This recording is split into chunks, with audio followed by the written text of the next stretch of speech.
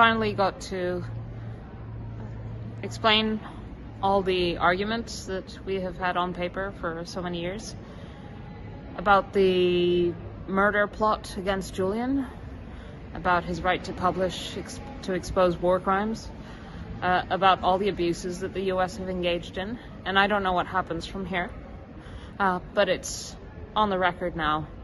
And there's a captive audience inside the court, including a lot of journalists. And whether they reported or not, they were there and they heard it. And what is the perspective from now going forward? What do you hope?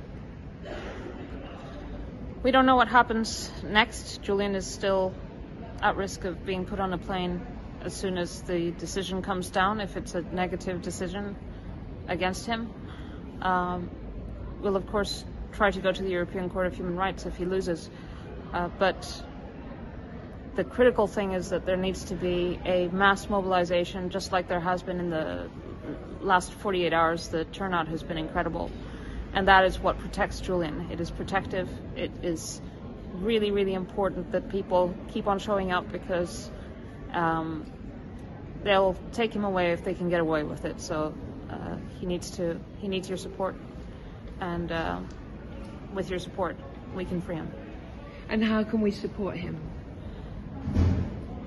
You can support by coming to the protests, by donating to the legal fees in the campaign, by going to my website to see the Free Assange emergency toolkit. StellaAssange.com has it. By following me on social media and Free Assange News as well. Assange Defense in the US, the Australia campaign, local organizations near wherever you are.